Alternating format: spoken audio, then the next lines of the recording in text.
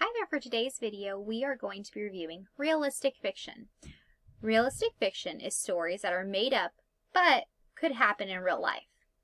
We're going to go over the characters and setting and events and then watch a little video on the process in making a realistic fiction story. So characters. People act and talk like real people. Animals act like pets or other real animals. The setting. The setting is a place that could be real in today's world. And then events. The events could really happen. Characters have problems that real people might have. For example, maybe you lost your pencil. That's a real problem that someone could have. Then the problems get resolved. Okay, let's go ahead and watch a little video on the process in making a realistic fiction story. All right, so let's go ahead and there you go. This is episode 2. We watched episode 1 yesterday.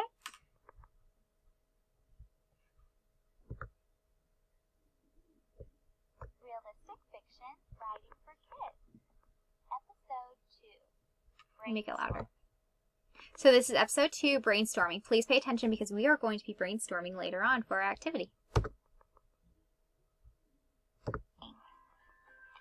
Now that you know what realistic fiction is, you can start brainstorming ideas for your story. Remember, so right here. Realistic fiction, a genre or type of writing. Realistic seems real, fiction, but it's not real. Brainstorming ideas for your story. Brainstorming just means thinking of different ideas. We will brainstorm the most important parts of the story, the characters, the setting, the problem, and the solution. Then we will add more details when we actually start writing the story later. So first, I need to think about the main character in my story. Characters are the people and animals in a story. Remember, the characters should be realistic. Sometimes it helps to make the character kind of like yourself. I think I will write about a little girl and her dog. I will name them Mary and Sam. Next, I need to decide on a setting. The setting is where and when the story takes place. It has to be realistic, though. I think I want to make my story take place outside on a snowy day. Now I need to think of a problem. What could really happen to a little girl and her dog on a snowy day? Ooh, maybe Mary slips on the ice and Sam gets loose. That would definitely be a problem. Finally, I need a solution to the problem. How will that problem be solved in the end? Maybe a stranger will see Sam and he'll lure him with a piece of food from his grocery bag. And then Mary and Sam can go home to be warm and safe. Wow, I think this is going to be a great story. Now that I have a plan, check out episode 3 to see how I start writing. Okay, so that is her brainstorming. That's her brainstorming her story for realistic fiction. Are you ready to help me brainstorm for my realistic fiction? I need you to pay attention because later on you are going to be brainstorming for your activity. So let's go ahead and get started. All right, so for your activity, you are going to be doing the same thing. So when we get to the activity section, I'll have one of these filled out for you, and you can copy it down and then begin your brainstorming for your realistic fiction story. So character. I'm thinking I want 2 characters. I'm going to draw a little picture.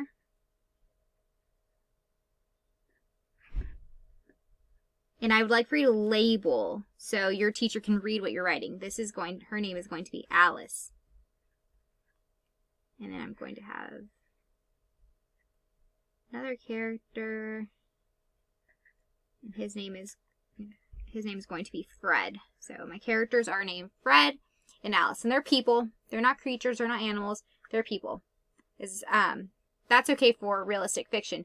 You want people to act like people and animals to act like animals. My setting, I think it's going to be a park.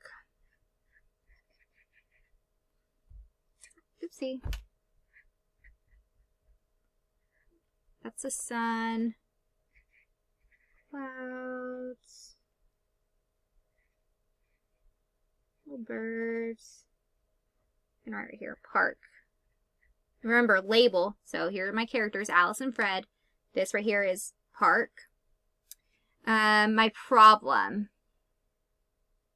I'm going to, you can draw your problem.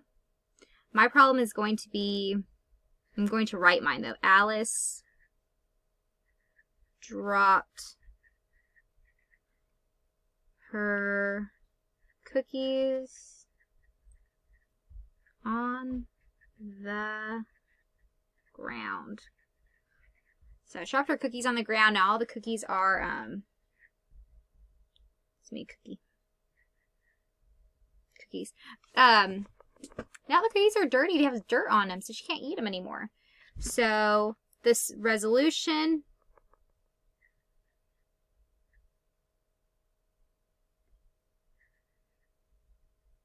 try and draw cookies. Fred gives Alice some of his cookies, and then Alice is happy again. Okay? So my characters, Alice and Fred, those are, they're people. They're going to act like people. Park, that's a real setting that would be found in today's world. Problem, Alice dropped her cookies on the ground. That's a problem that someone could actually have, right? You could be eating and then, oops, the bad cookies fall on the ground. Now they're dirty. You can't eat them anymore. The resolution, how the problem is fixed. Well, my solution to my story is Fred shares some of his cookies with his friend Alice. And then, boom, she's smiling again. She's happy. Okay? So this is my little brainstorming for my realistic fiction story. Later on, you are going to have the opportunity to make your own brainstorming page for your realistic fiction story.